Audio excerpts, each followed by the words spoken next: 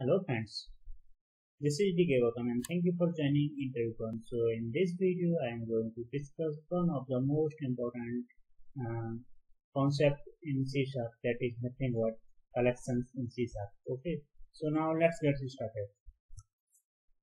So in C Sharp, so first we need to understand what is collection and why we are going to use collections. Okay, so arrays are most useful for creating and working with a fixed number of strongly tagged objects. Actually, the problem is in array, we cannot auto resize. Okay, it is a fixed length. Okay, and the array we can insert only similar data type elements. So this is the problem with array. So because this problem, C Sharp introduced concept is nothing but C Sharp collection. So in C Sharp collection, this problem is removed. So for any applications you want to create and manage groups of related objects, there are two ways to group objects by creating arrays of objects and by creating the collections of objects. So I already have discussed the problem with the arrays. So now in this video tutorial, in this series I am going to work with collections classes. Okay, so the next point is collections provides a more flexible way to work with groups of objects. Unlike arrays, the group of objects you work with can grow and shrink dynamically. So in the collections you can increase the size of collection and you can shrink dynamically.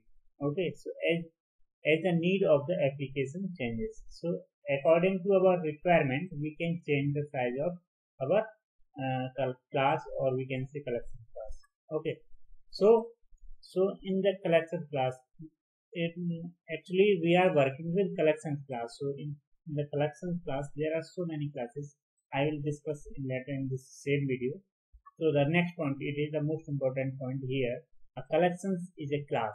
So you must declare an instance of the class before you can add elements to that collections. Okay. So now come to the next point is types of collections.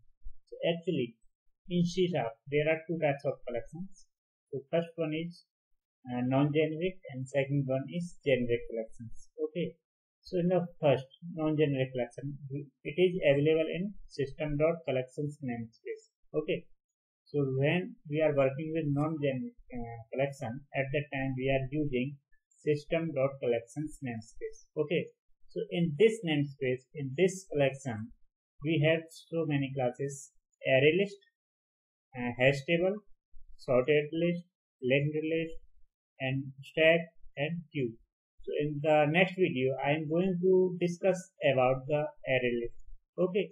So this is the overview of the C# collection, or it is also available in Java. So what we are concept in this video, I am going to discuss about the C# collection module. Okay.